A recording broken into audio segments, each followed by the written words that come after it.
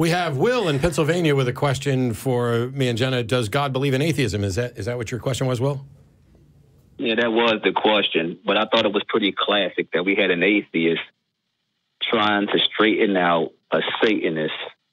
Both live in darkness. If that ain't the definition of a house divided against itself. It's not divided against itself. You know what I think was ironic? That I had another theist calling in to try to say that slavery was moral. Do you think slavery was moral? Well, I'm not even. Do you think slavery is moral? Wait a minute. I haven't called to talk about that. I'm asking you a question. Do you think slavery was moral? Is it moral? Yes. In what sense? Does it go against God or does it go against man? In what sense? Is there a difference? Isn't your view that? Yeah, it is. God and man is the same. No. Okay. Okay. Owning other people as property, would you say that is morally permissible or not? I would say if I was to own a slave, I'm going to probably do to him the things that God does not want me to do to him.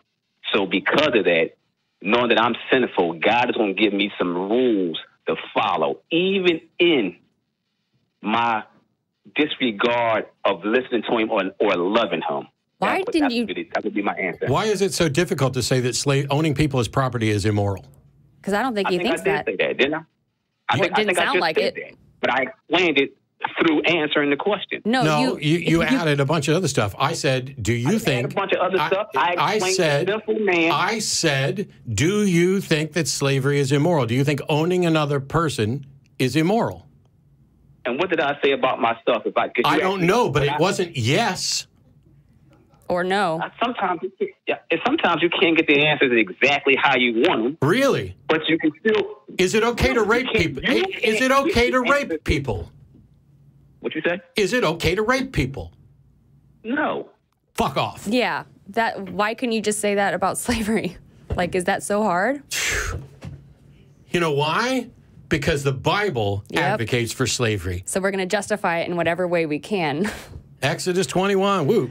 Hey, you think slavery is immoral? The last guy that called in was a theist saying it was moral. Talk about a house divided. Maybe they should call each other. Yeah, you guys work it out and then call us back. And your question, does God believe in atheism, is a ridiculous question, because if there is no God, then of course God doesn't believe in atheism. And if there is a God, then he does believe in atheism, because atheism is the position of people who don't believe that a God exists. If you understood any of that, you wouldn't look so ridiculous, and you wouldn't know how to do a candy-ass tiptoe dance around a simple question about whether or not owning people as property is He didn't moral. want to answer that question, though. I think that God knows that I would mistreat my slaves, so God will give me rules about how to not mistreat my slaves. Hey, why doesn't God give you a rule to not have fucking slaves? How weak and pathetic is your God that he's like, well, they're going to have slaves, so maybe I should tell them, don't beat the slaves so much that they die within a day or two, but you can beat them as long as they live more than a day or two. That's a ridiculous... I'm so done with that crap. Carlos